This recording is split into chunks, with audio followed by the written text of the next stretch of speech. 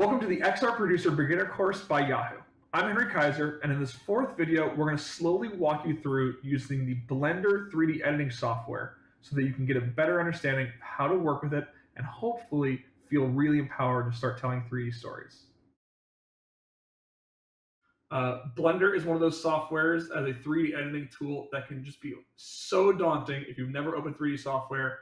And while we're going to try to cover a lot in a really short period of time, we're going to hopefully do it slowly and methodically enough that some of your fear may be alleviated and you'll know just enough to begin to do the main couple steps that are required to put together a production.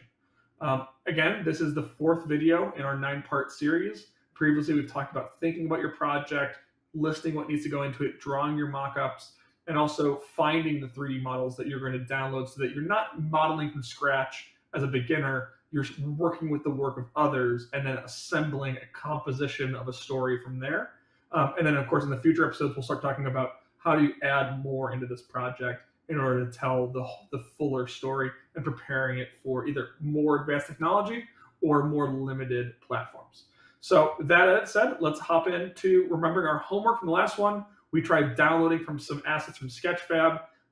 You downloaded probably a few assets of your own and tried importing them into Blender. And that could have been difficult, to be totally honest. And it encounters what we tend to call the snowflake library problem. And that's just to say that every single object in the library was uploaded by a different person who was using a different software, uploading it to a different file format. They all have different good habits and bad habits and practices that they use. And so what you get from a download may be a really easy asset for you to work with, or it could be something that was made by an expert and they used every trick in the book and it may be very difficult for you to work with as a beginner, or contrary, someone who was really new and uploaded something that was really difficult to work with because they didn't know what they were doing, and now you're stuck trying to make sense of a really difficult file. At the same time, we're going to try to walk you through just a few of the basics and hopefully cover most cases of what am I looking at now that I've imported this thing, and then of course, how do I start moving it around so that I can at least, even if I don't know all of what this object can do, how do I position it in a scene for a really simple story that I want to execute for XR. So with those imported in, you have components now, and you may be thinking, all right, how do I compose them in a way that I can start to tell a story? And for that, as I said, we're going to be using Blender. Blender is an open source software, which is really excellent. The reason why we're using Blender is it is a bit of a jack of all trades software. There are lots of 3D softwares out there, and many of them are industry standards for certain roles, whereas Blender is kind of your B+ student in everything that you tend to need in an XR engine. It is really, really great because of the fact that it also has thousands of other tutorials that are out there on YouTube that you can then use for learning the various things we're not going to drill down on. We're going to keep it really high level and really easy, but there will be things that I will mention even if we're not spending time on that. Go ahead and check out these videos for more. But it's also an open source software, which means it's not developed by a big corporation. It's developed by a foundation, is contributed to by people like you who will then build out more features on top of Blender beyond what it does by default. So if you have a unique niche need, there might be someone else who had that need and has already built a new feature for Blender that you can download and add on to the application that you use. Also, it's free, which is not a bad idea when you're getting started, that you don't have to worry about the price point to buy into a certain software. It is free for any type of user forever. And so as you learn this tool, you don't have to worry about, well, my education license is up, or what's the license type for my large corporation. No worries. So that all said, I mentioned right off the bat, there are some great tutorials out there. Two I cannot promote enough. First is the actual by Blender 2.8 fundamentals. You may notice I'm suggesting people download 2.9 right now. That's one of the newer versions. I think 2.93 is the newest version at the moment. But the reason we talk about 2.8 was a big overhaul for Blender. And so as you search for tutorials, you're looking for tutorials that are for Blender 2.8, 2.9. Those are fine. They should be loosely interchangeable for you.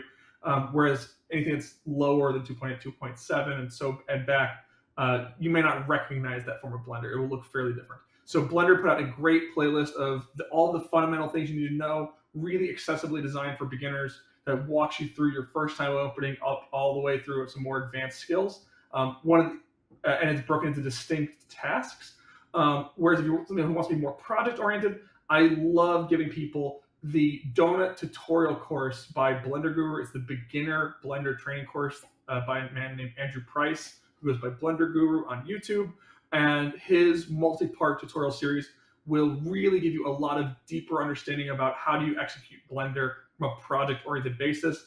It's meant for people opening for the first time. I can't support giving that entire playlist to go once you are starting to think, okay, what more can I do beyond this tutorial that we're going to give you in just a few minutes today. Where do you get it? We're going to go to blender.org/download. You'll be prompted with a download button that will work for Windows, but if you're working on a Mac or Linux, there's a drop-down usually, or it should identify which type of operating system you're loading into, provide you the right download button for you. Go ahead and take a moment, download that, install it, open it. You can pause here for a minute, then unpause once you've got that all set up. Assuming you've got it set up, then let's go ahead and take a moment of opening the software for the first time. You'll see a little splash screen. You can click past just on the outside to get past that. But then you're probably looking at this and going like, okay, I've never seen a software like this before. What have I gotten myself into? Just own that for a second. I want you to look back on that later today and in future projects and remember how frightened you were of this screen. We're going to make this fairly accessible fairly quickly, okay? So just take a breath. It's a new software, I know, probably an entirely new type of software for you. Let's talk about what do you need to know to work with this.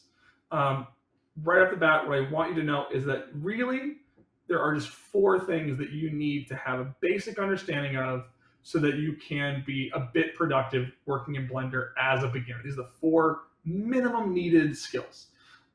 So it'll be, how do I look at this screen so I don't have a panic attack? From there, how do I navigate around this screen so that I can kind of look at my 3D scene from lots of perspectives, not just front-facing, but front-facing, top-down, other angles?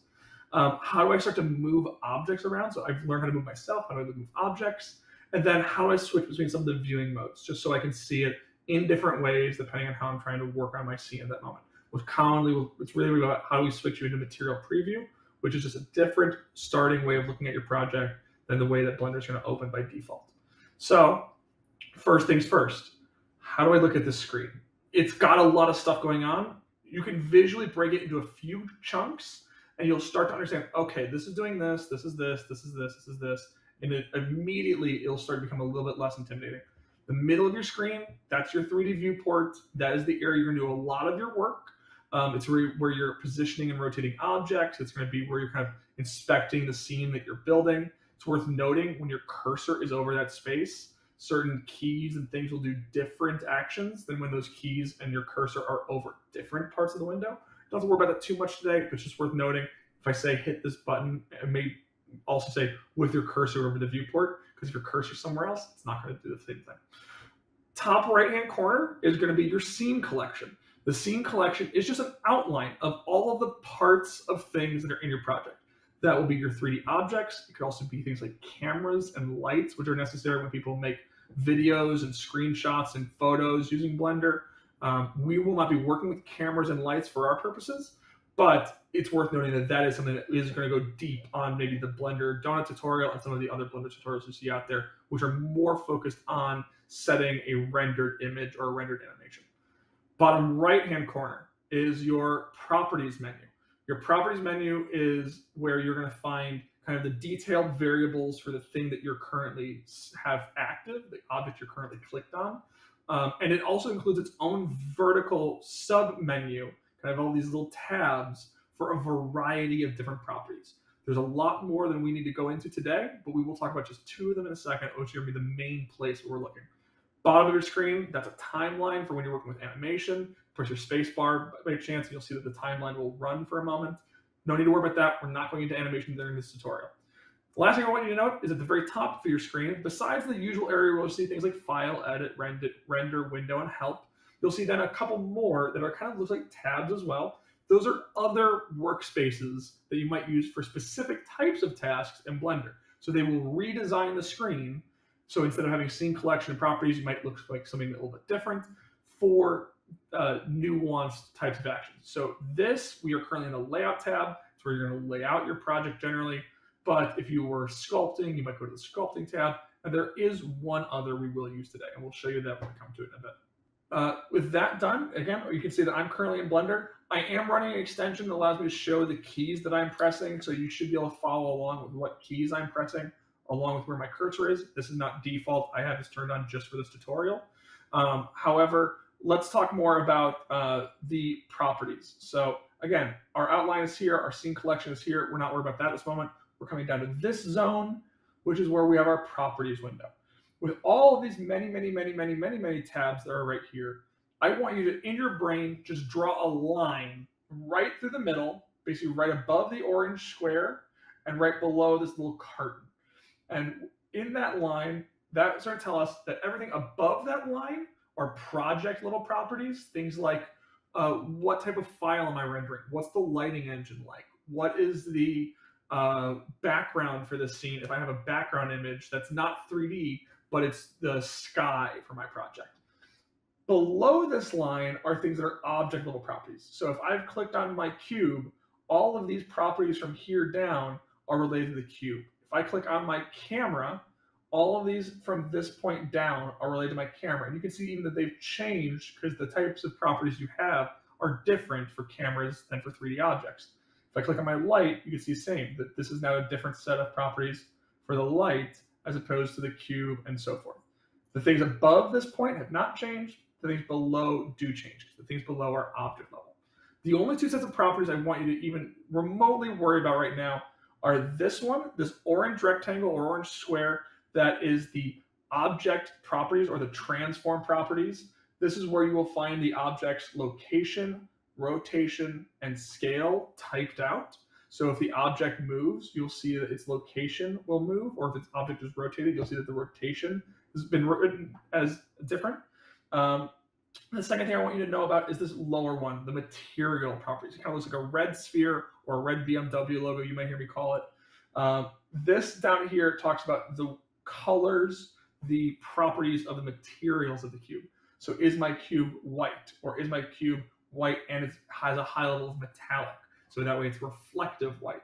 Is it metallic? It's also got a low roughness, so it's almost like a mirror white. And so these are where we talk about how does something look and where is something.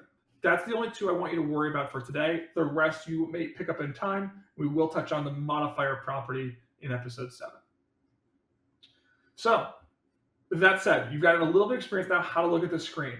It's various workspaces where we're using a layout for now, animation timeline, properties, and our outline of all of the objects in our project called the scene collection. Next, it's about understanding how do I navigate myself inside of this space. We are now working in 3 dimensions, so it's not just you scroll left, right, up, down, like you might with a Word document or a slide or a spreadsheet. Instead, you're talking about rotation and strafing and so forth. So let's talk about what does your mouse do or what does your trackpad do right now as you're going to be clicking and navigating. If you're working with a mouse, we'll be talking about left click. If you're talking with a trackpad, we're talking about one finger click on the keyboard. Left clicking selects objects. If it's just a click, left clicking and dragging should provide a rectangle select tool. That allows you to select more than one object at a time. However, your properties will only reflect the one that is yellow, as in the object that is active.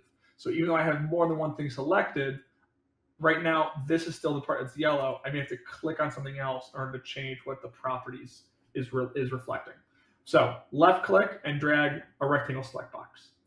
Next is if you're working with a standard modern 3-button mouse, what we call a left click, right click, and a mouse wheel mouse. Clicking in the mouse wheel is how we're going to rotate. If you're working with a trackpad, what you will do is you'll put 2 fingers together on your trackpad, almost like if you're doing in America what we call the Cub Scout sign, and you will slide 2 fingers around on the trackpad. And sliding those 2 fingers around should allow your scene to kind of rotate around the middle of your scene, or really it's around the middle of the the viewport. That is how we do our rotation. So go ahead and take a moment and just rotate all the way around your cube and come back to your starting perspective.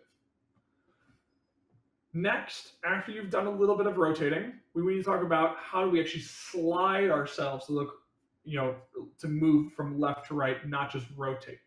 rotate may seem like it covers all of your needs when you're only working with a single object that's dead center. But as soon as you start having a scene that has different things placed in different positions, you need to be able to move yourself left and right, up and down, look underneath the tabletop, look in between two objects, and so forth. So to do that, you're going to use the same technique that you just did to rotate, whether that was two fingers together or clicking down on the mouse wheel, but you're also going to hold Shift on your keyboard while you do this action. So while I'm holding Shift, I can now press what I did to rotate and move. And instead of rotating, I am sliding left and right, or I'm sliding up and down. And that allows me to actually change my perspective. So let's say if I want to rotate around this point out here, I can slide it into the middle of my scene, and now I can rotate around that point. If I want to come back to my cube, I can hold Shift, come back to putting my cube in the middle of the scene, and then now I'm rotating around my cube. So again, rotate is either middle mouse button or clicking down the mouse wheel or two fingers together on a trackpad and sliding. To slide your position, you're holding Shift while doing that.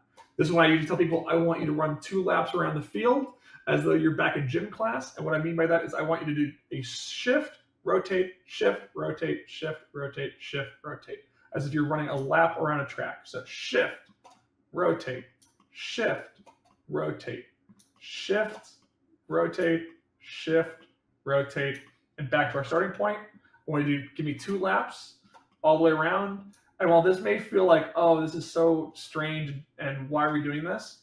If you're not comfortable changing your perspective in Blender, you won't get comfortable with anything else. It's the most fundamental thing you need to be a bit comfortable with.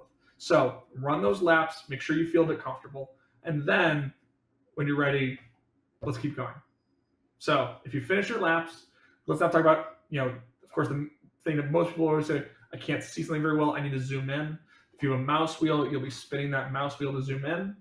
If you're using a trackpad, you'll be doing your 2 fingers pinching and zooming in order to zoom in and out. And so if you're same as if you were working on a smartphone, you'll just do 2 fingers together, kind of pinching and zooming. If you find that these controls are really uncomfortable for you, Blender 2.8 and 2.9 do have a new system for moving around, which is if you look in the top right corner of your viewport, you'll see both a 6 cardinal direction widget, which shows our 6 cardinal directions of 3D, as well as a zooming widget and a hand widget. Clicking with a 1-finger click on the cardinal directions widget will allow you to rotate. Clicking with a 1-finger click on the zooming magnifying glass will allow you to zoom. And then clicking and dragging with the cursor over the hand move icon will allow you to move. And this way you do not necessarily need to have access to anything more than a single left click. We have accessibility concerns, we have a different type of computer. That right-hand corner of widgets will help you navigate when you're in a bind. The last thing I want to point out to you as a way of, oh my gosh, I've got myself lost, is a get out of jail free trick that I like to call the tilde key trick. And so if anyone does not know what the tilde key is the key that is above the tab on the keyboard to the left of the 1 on the American keyboard. It is a little squiggly line and a little downward, almost like apostrophe symbol, forgetting the name of it right now.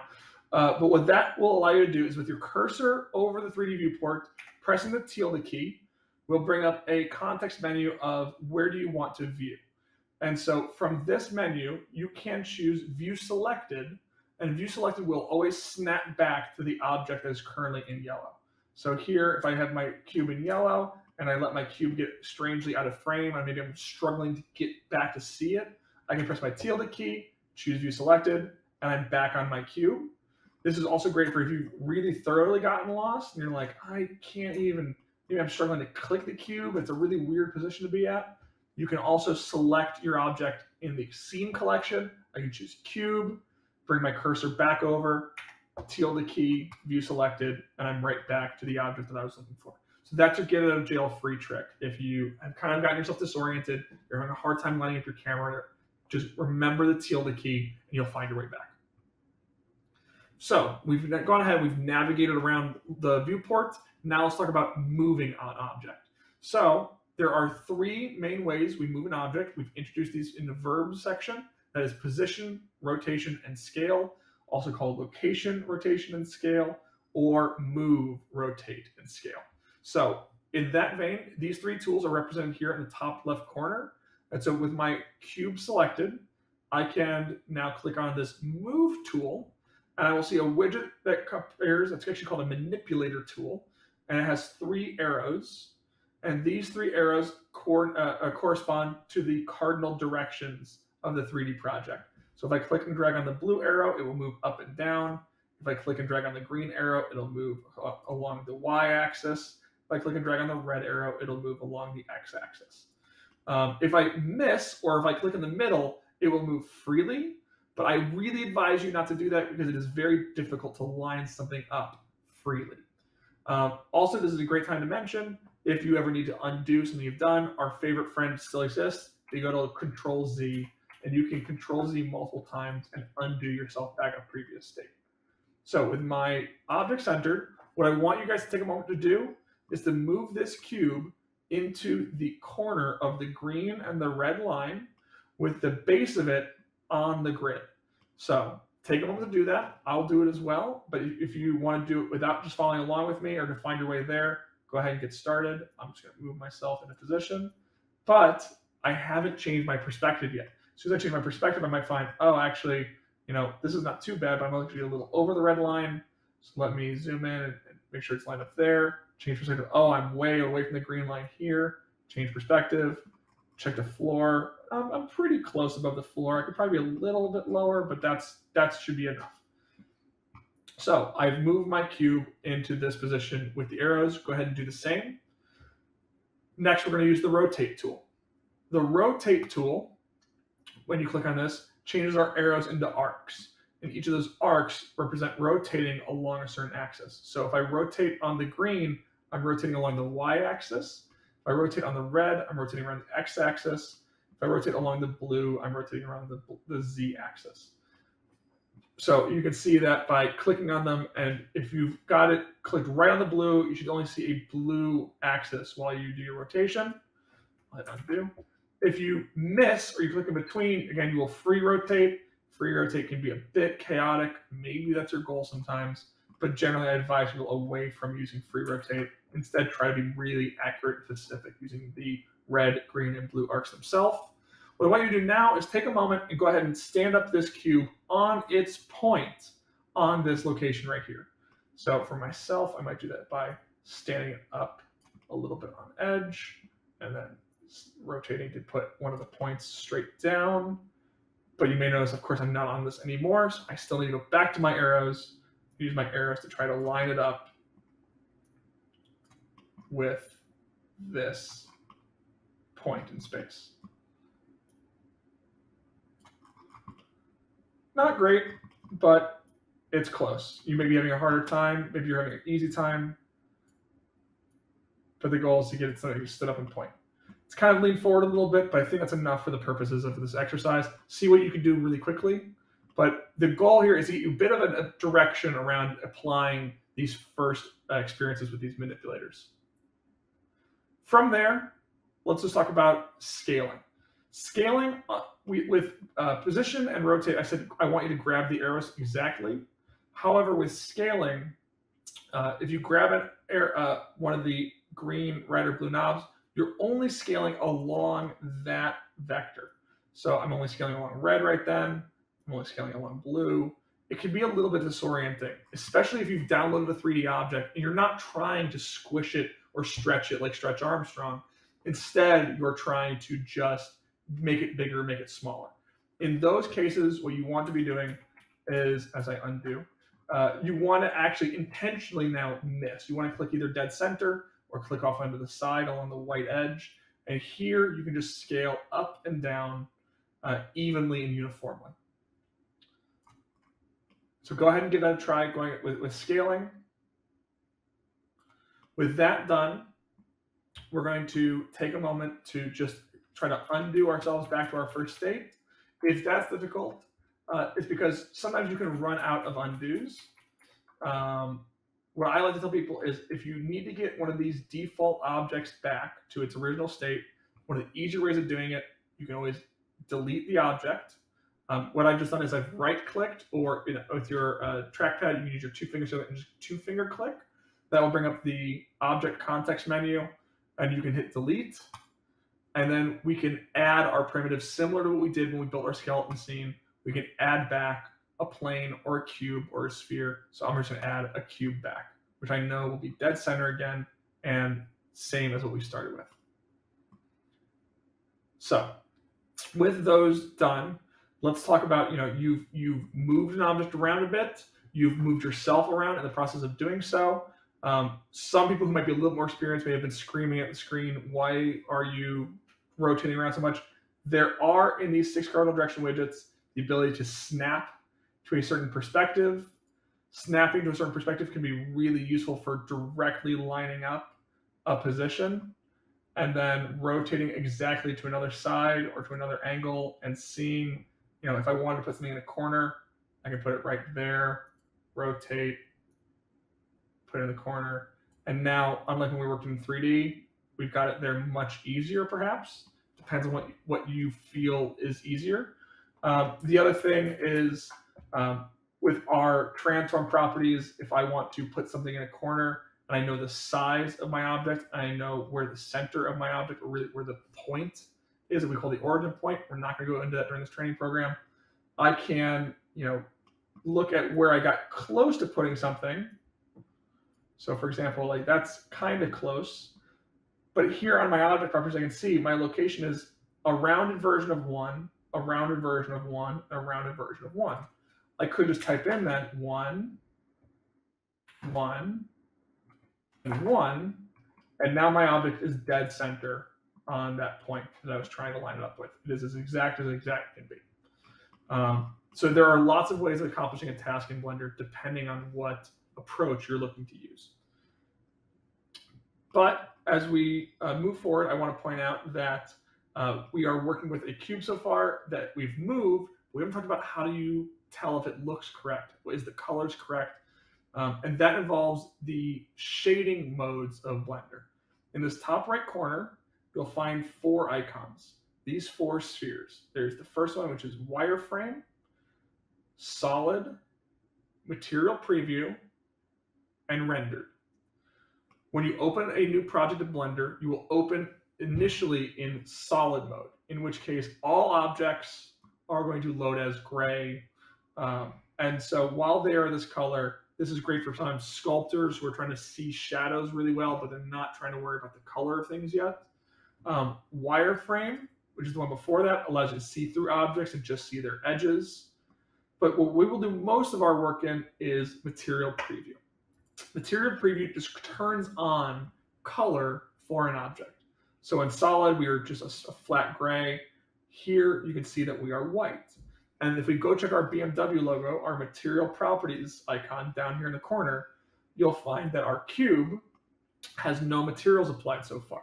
So when I hit new, I can see that, oh, my base color is white. If I click on this base color, I can change it to a different color that I will see when I'm in material preview, but I won't see when I'm in solid or wireframe, okay?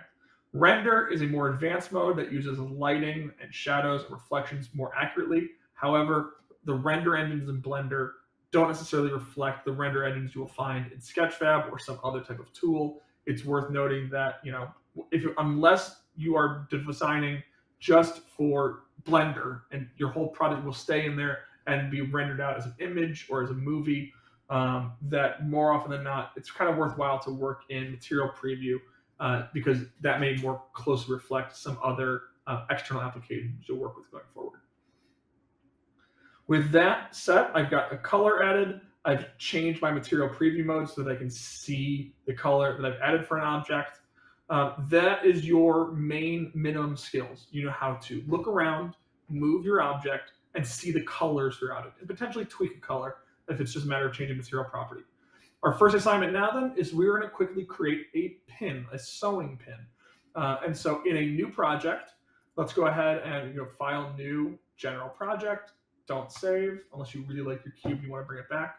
When you get into a new project, we're going to select all of the things that are currently in there. We're going to right click and delete them away just to give ourselves a blank canvas to start with. We're going to create a sewing pin, which you may see is 2 of the primitive objects that kind of work together. We'll be working with a sphere and a cone. If you want to try to figure out how to make this image on screen yourself, go ahead and take a few minutes and pause. You can watch me do it afterwards. Or if you want to follow along directly, we'll start by going to Add Mesh Sphere, and then Add Mesh Cone.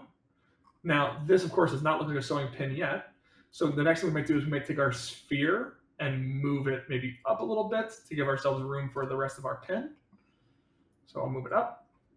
And then with our cone, we're going to think, all right, I need to put probably the tip of it facing away from the head. So we're going to grab our rotate tool. We're going to rotate it over. If you want to do it all by hand, that's fine. If you want to be a bit more advanced, you can also come to the rotation X, which is what I just rotated on, and you could change this to 180, which would make it exactly pointing down. From there, we're scaling this time. We're going to take the scale of this, because this does not quite look like the same shape as we see in the image. The top of the head kind of does. And so I might scale this to make it a little bit thinner. It's like so. Rotate to the side. Scale it to make it thinner again. We're looking pretty close. It looks a little bit chunky still. Maybe there's about rounded. And then we may move it up. And oh, it doesn't quite, maybe it's not as long as I'd like. I'll scale an extra time, scaling in that direction. There we are. We got something that kind of resembles a sewing pin now. You may want to tweak the scales more for your own liking. You may want to change the colors on something. Maybe I want this to have a purple head, kind of like a Yahoo purple. This isn't exactly Yahoo purple. I'm just using the object select. But wait, why didn't my color come through? Because we created a new project and we didn't switch from solid mode to material preview. Come back to our top right corner and we switch to material preview mode. And now I can see my purple pin head on top of a long silver pin. If I want it to be more metallic looking, I could add a material to my pin needle if I wanted to, and we can make it white still. Maybe I just make it more metallic. So maybe it looks a little shinier as opposed to just flat white. Once you've done this, we're going to do one last thing. If you see, we still have two objects in our project, but maybe we want them to become one object called pin. To do this, we're going to select both objects, which we can do by just stretching a box across them. That's fine. Or clicking on one, holding shift on the keyboard. Oh, let me show you my keys. Clicking on one and holding shift on the keyboard and clicking on another. So they're both selected. And then we're going to right click or two-fingered click on the object and choose join. By pressing join, these two objects have now become one object. And if we look at our scene collection, we can see that they are now one object. It does take the name of the one that's active at the time of joining. So this one became called cone. But if I want, I can double click on it and now we can rename this pin. Having finished our pin, let's go ahead and save this as a project called pin.thumb or something, or pin.blend. I'll call this pin.blend. Save it somewhere that you can find it again later. And there we are. We've completed this short exercise project. We'll talk for a quick second about joining. Joining is one of the common ways that people will bring objects together, but there is a different method which is used a lot more commonly in 3D art, and that's called parenting. So joining makes two objects one, but now each of those objects are harder to edit respectively. It might be really hard for me now to go back and change my sphere without also changing the pin. However, parenting is a technique where one object now follows the lead of another object, becomes the child of the parent. And so these two objects can kind of be moved together, but it does add some complexity to your project. You can follow along if you'd like, but I'm going to go fairly quickly through this section. If I create a new project, and in this project I make not just one cube, but I make, let's say, two more. And because they're loading on top of each other, I might move this one here, that one there, and I'll add a third cube. I have 3 cubes now. Each cube moves independently of the others because they are all separate objects in our scene collection. I'm going to quickly delete the camera and the light just because they are not necessary for this example. We can see we have 3 cubes that move independently of each other. If I wanted to move them all together, I have 2 choices. I could parent 2 of the cubes to one of the others, This would involve clicking on dragging on one of the cubes. And you can see in my tooltip for my scene collection, it says, while I'm holding down shift to parent, so I'm now holding, here, let me turn on my keys again with this add-on. While I'm holding on my cube, it says I can just release to move it inside a collection, or I can also hold shift to parent. So while I'm holding shift, I can put my cube over another, and it says drop to set parent. So now this cube is a child of this cube. And so if I move this one, its parent doesn't move. But if I move the parent, the child moves also. If I put the third cube inside of this one as well, now if I move this cube, it moves on its own. The child moves on its own. But when the parent moves, both children come with the parent. This is one technique. What's a lot more common, however, and I'm going to undo back to them all being equals again. What's a lot more common for 3D artists is that they will parent their children to an empty. And what an empty is it's functionally a parenting tool that is used to move multiple objects together. An empty is unlike other 3D objects, which also have their own shape. So this cube has a location, rotation, scale, but it also has a general shape to it. It has these 6 faces, these 8 vertices, so forth. An empty, however, if I go to add empty, and I'm going to choose the plane axis icon, these are all just different icons for the various types of, visualizing an empty a different way. In plane axis, I've now added an empty to my scene. This empty may have a point in and of itself in space, but it has no actual shape to it. And these lines even are not actually represented in your 3D model. They are just there in Blender to give you a visual icon of where your empty is currently positioned. Then I can take these cubes and parent them to the empty. So now I can move all 3 cubes together by moving the empty, but no one cube is actually in charge of any of the other cubes. I can move each of them independently, and there's no visible object that's actually in charge of them.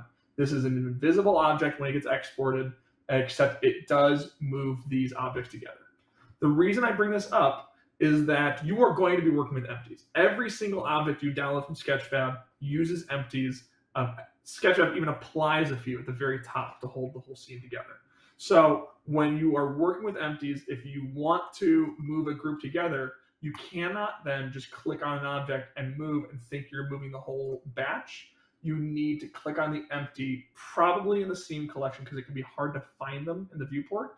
But click on your empty in the scene collection, find wherever your arrows appear, and then move those arrows, as opposed to just clicking on something and moving it, because now you might have thought, oh, let me move the whole car. You click on the car, and all you did was move the tire. And you'll probably see that in a minute as we now open up our Mars scene in a second. So that said, there's a really quick technique you can do to undo a bunch of empties that are, or a bunch of objects that are joined together in an empty. If you want to get them out, this is a really simple scene. You could drag them out individually. But a fast technique, if you have a really complex one, and again, we'll see that in a second with the Mars scene, is in my scene collection, what I can do is I can select the hierarchy of the empty. That means select me and all of my children beneath me. So by doing that, you can see I've selected hierarchy on the empty. It has highlighted all the children as well. From there, what I can do is I can shift click on one of the objects, and I can either unparent it to try to pull out all of the pieces, right click, clear parents, and all of the cubes come out together. But what happens if, and you're going to see this in the Mars piece in a moment, you have hundreds and hundreds and hundreds of little components? Well, this is not recommended for advanced personnel, but if you're a beginner, this can be a little bit easier. You can join all those many components into one remaining object, similar to what we did with the pin, so that you can move around a really complex object a little easier as a beginner. So back to where we were a minute ago. All my cubes are inside of this empty. I want to get them out, and I want to make them move around as a single object now. I can do select hierarchy, and then I can shift click on one of the actual 3D objects, not one of the empties. I can right click and I can choose join, same as what we did with the pin. When I do this, now what I'm left with is one object, which represents all the components of that 3D assembly, and my empty is left on its own. And maybe there's more than one empty. You'll see that with the Mars piece in a moment. So now if I want to get my single object out, I can right click. There's a menu specifically about parenting, and I can say clear and keep transformation.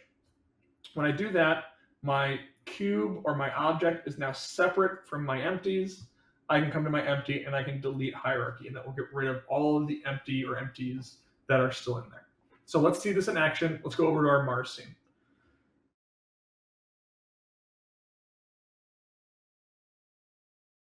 Now that we're in our Mars scene, that involves our two objects that have been imported in. We have our 3D rover, and we have our planet that imported in kind of below the scene.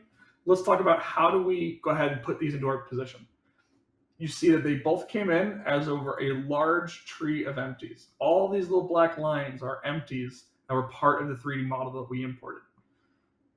It might be frightening, or might be, you know what, I can work with this. I feel confident. In which case, yes, you can click on the top empty for a certain object, go to your arrows, and move around the whole group yourself. So here, for example, I'm moving the planet. This is the root node and the whole tree for the planet. Or I can click on this one and move around the rover. And this will move all of the children of the rover. But what we can also do instead is, if we think, I don't feel comfortable moving the empty around, I want to just join all into a single object now and get rid of all the empties. Well, let's look at the rover then, for example. I'm going to select the hierarchy for the rover.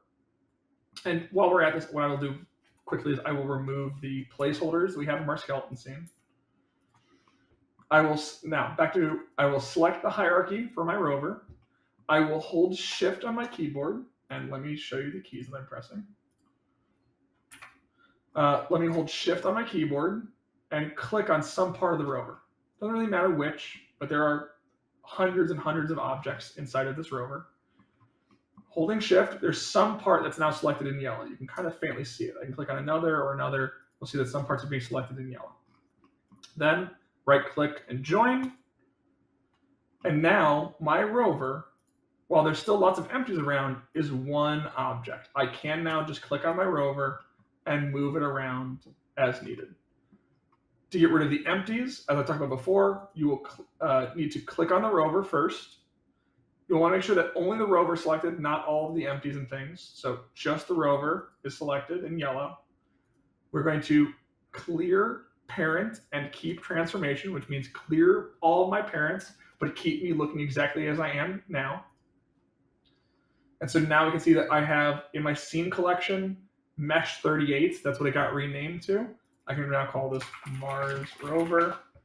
And I can see that here is just a giant tree of empties that no longer have any 3D models inside of them.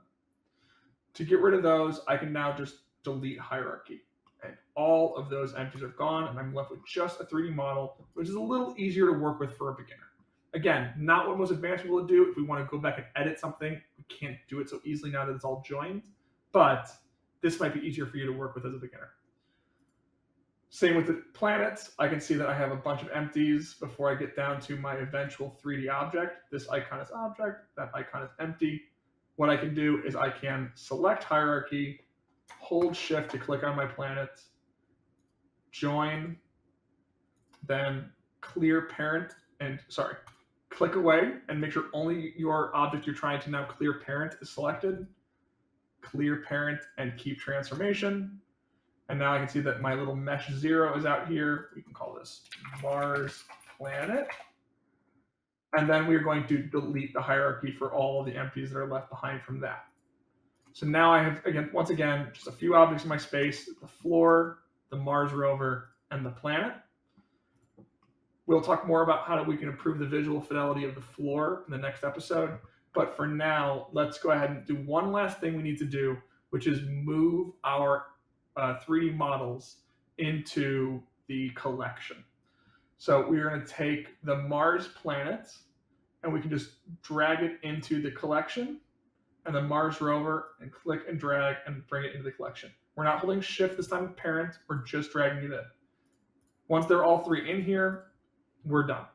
Now, I will show really quickly, there is a way of bringing it over when it is empties. So back to our scene as we had opened it, getting rid of these placeholders. What we can do is we can just click on the empty, move our objects into position. Oh, we're going to move just the planet into position.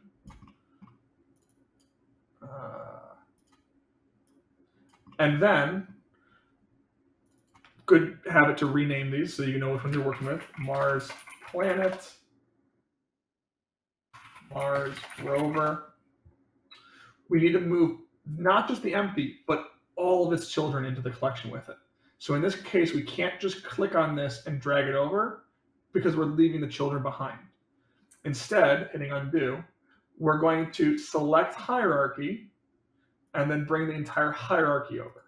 And then again, select hierarchy, bring the entire hierarchy over. This way they should come over, they should still have all of their constituent parts for future editing. And instead of having a object icon though, it will show the empty icon at the highest level. You'll have to expand before you start to get down to where the objects are. So for your homework, go ahead and take the assets you downloaded from your session 3 homework, the one about the story that you are planning. Import those into your scene according to what was the mock-up images from your session 2. Join in any assets, clear any empties as you desire or as you need, but then also show your now new 3 scene to a partner, to a colleague, and ask, hey, can you kind of understand the story without me explaining anything to you? So just show them the scene and say like, hey, do you know what this is? And see if they can tell you, is it about this? And then you'll know you're on the right track. Otherwise, you might identify you may need to add some more 3D assets, or we'll talk in the next episode about how to add more context to your project. Good luck. I'll see you then.